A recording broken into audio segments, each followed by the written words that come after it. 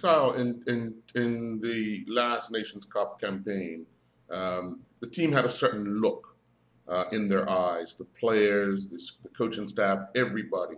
Do you see that this time around? I, oh yes, I know exactly what you mean. In the last campaign, we were bouncing around. We were um, everybody was up for it. Yeah, we have a little bit of a different staff that's going on, but I could feel it coming back. And hopefully we can time it at the right time. Maurice is not here with us. Ray is due to come in today. We have Sequoia with us, who's part of the coaching academy. We have Shaquille Trot. So we have different faces that are here with us. So the atmosphere is not quite the same, but we are all still striving for the same sort of results, and it the process is a little bit different this time. The fact that if you're successful on Friday and then moving to face the winners of the other match in such a short space of time, and then if you're successful there, having to kind of get to Dallas to play in the actual Gold Cup, so many games in a short space of time. Is it any concern on the staff of how you manage the first two games in the qualifiers, or do you have to kind of go all out in the qualifiers to make that, and then worry about the Gold Cup itself afterwards? Yeah, I think for us we have to go all out um, to try and make it. We can't leave nothing behind. We have to go all out to try and make it, because if we lose, we're out. So we have to go all in. Um, and that means, in football, you can go a goal behind, but in the sense of what we want from the players is to give everything that they got. Don't hold anything back. That's the mentality that we have to have going into the first fixture, and that's right now we only have one game, and that's Barbados, and that's the game that we need to win. It's a big fixture for us. We all know that COVID has played a major part in our preparations leading up to this. Um, are there any concerns with this squad right now going into with only a few days left to that match against Barbados? No, not as far as COVID. We seem to be good on that side. We have fingers crossed, and we hope that everything stays, the way it is at this present moment, and everyone's available. Um, so yeah, on that side, everything's fine. Mm. Now, as a coach, how much pressure are you feeling on yourself going into this game? Because obviously, you're kind of the leader of the group, and a lot of people look to you to lead Bermuda to the next phase of this Gold Cup. So, how much pressure do you feel right now in the lead up to this first knockout? Because it is a knockout. Um, it's always pressure. I like to win. I want to win. I've always said that I want to win in whatever I'm doing. But sometimes you have to look at it, and if your team gives you all that they have, then you have to accept the result sometimes, and you can't um, be too harsh on things. Because I know when you're on the outside, people on the outside looking in, it's all about the result, but it's a process as well for any team to go through. It's fine lines, whether the ball goes in the net or it goes wide of the net. You could play well and and lose. You could play bad and win. That's just the way the game goes. Right now, I'll take playing bad and win. Because you could play well. Yesterday we played fairly well and lost the game, and so that's the way football goes. Mm. Now, there's been no secret Barbados has of late had a few imports allowed into their team. Anybody of concern for you that you know of that has been introduced to this team? Yeah, I know they brought in a couple forwards that got a pedigree. One, I think, one plays in Israel, and there's one that's played for Barbados that plays in England. I think he's played for Swindon, and he's played for Carlisle. He's played for a few clubs in England. He's a goal scorer, but I look at defensively. I think they have one or two that's played in England as well. But watch them defensively, and I don't think they're going to improve a great deal in that area. But one thing that I've seen from the games that I've watched is that they have a lot of heart and determination, and they're prepared to stay in games and stick it in and go to the end. So, they're prepared to dig in, and that's what we've been saying to the players there, that they're prepared to dig in. That they're not worried if it's not that fancy for them. They will chase lowest courses. They will do the hard yards. So, we know what to expect in that area. I think with the quality that we have going forward, we get it right on the day. I think we'll score a few goals, but we have to get it right on the day. Sam? I'm okay. I've asked my ones. I'm good. Okay. Well, Kyle, when you look at, I heard you say, you've been toying with the 4-4-2. What with the way our team plays, what is the strength of having to play 4-4-2 as opposed to playing two wide players? Well, one of the strengths when you occupy their center halves. Right now, center halves are used to playing with the one up top, and when you put the two up there, it just causes them a little bit of a problem. A little bit, you got different guys running at them, taking turns at running at them. One going in behind, one coming short. Just that it's a different variation for them. Whereas, playing up front on your own is not easy all the time. Sometimes you can do it with a partner, but we may be forsaking a little bit of possession in the center of midfield when you do that. Because we're trying to go to more of a possession team than we were maybe 3 or 4 years ago, and that's why we play with the extra midfielder.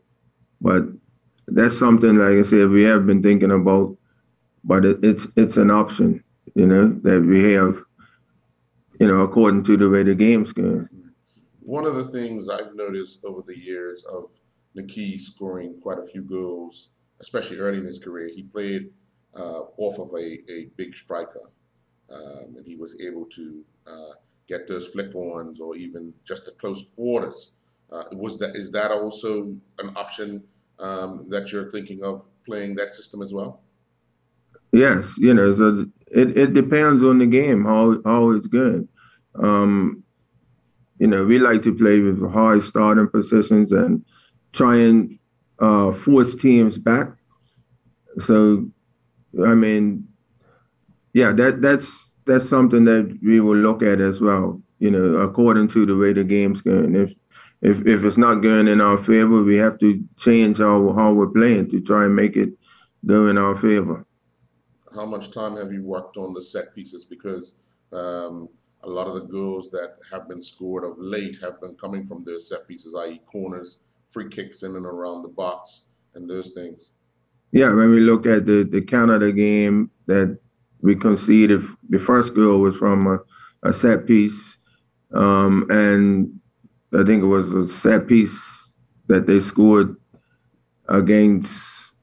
Yeah, we let in a few set pieces, and we're done fairly well for about 18 months or longer without conceding a goal. I think the last goal that we conceded from a set piece was against Costa Rica. It was a little bit of a rebound, and they scored. So we were pretty pleased with our record with that. But it's something that we have to be first to the ball, be first and second to the ball. And, we've gone over some corners. We need to go over it again. And offensively, we've been dangerous from them as well. So, both sides, that could win you a game or lose you a game. Well, Yeah. Nahki, back in the helm of leading Bermuda, not only as the captain but as the front man. How have the guys kind of rallied this time around in your eyes? Yeah, I think obviously being with the squad for a short period of time,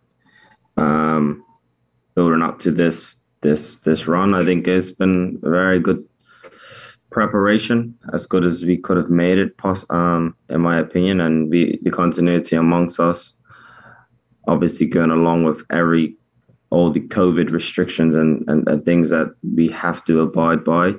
I think we've come together very well. I think we have a very competitive squad. I don't think anyone could pick the squad right now, and I think that's always a very good problem for the manager to have. So I have to consider it a very good place to be in at the moment as a skipper and as a marquee player in the squad. Now, you guys seem to gel quite a bit as a family of sorts. Or you guys are kind of around the same age. Most of you are around the same age, grew up playing together and so forth. How much of that helps when it's game time? Yeah, it definitely helps. I don't think any international country can kind of emulate what we have as a nation. It could be groups of 5 or 6 that know each other, know the individuals inside out, grew up, played primary school, middle school, high school, club football, all the way up onto this stage. And when you have the, that understanding of each other, I think it's easy to go to war together. I've been playing with Reg since I was 10 years old. I've been playing with Dante Laverick since I was 10 years old. Playing with Roger Lee since I was about 14 years old amongst the national team. And I can go on and go on. Lee Jean since he was 17. And you get to know people, people on and off the field. We have people that are family members, godfathers, best friends. And you don't get that in any other nation. And that's something that we have to bring to the pitch in terms of our willingness to fight for each other, our willingness to do what it takes for each other, because it is like a family. Bermuda is a very small place, and that's what it is like for us. So we have that advantage of plenty of nations, and we have to take that continuity and togetherness and try and let it mesh well with what we plan to do. No, never a secret about Bermuda football. When we go down, we tend to kind of drop our heads and all that. As the leader, how do you plan to, if that happens, to make sure that the guys kind of stay in it, especially on the field? Yeah, it's, at every level I've played at, it tends to have its impact on the team to concede a goal. Some teams are better than others. Some teams are more experienced at dealing with it and overcoming adversity and coming from behind. I think it shows what characteristics you are as individuals. And there's no reason to say that we cannot go 3 goals down and win 4-3 or win an extra time. So if we really want to go through this tie, we have to understand that we could go behind, but it's about what we show from that point on to overcome the adversity and come from behind. It's never easy, but it's a mental barrier that you have to overcome and find a way to shift the gears from maybe being at 80% or 90% to trying to go to 100 and beyond. And all I can do is try and relay that information on, lead by example, and continue to encourage our players not to concede a goal. But the realities are that's probably going to happen, and we just have to overcome that and believe that we're the better side, whether that's winning 1-0 or 1 second, just want to close this out. That's right. 1-0 or winning 4-3. It's about winning, and it don't matter how in this sake. Yeah. Now, I asked Kyle this question because I remember being around you guys during the last campaign, and you guys had that look in your eye. Do you see that in the players that you're looking at today? Is that hunger? Is that determination? Is that all there right now?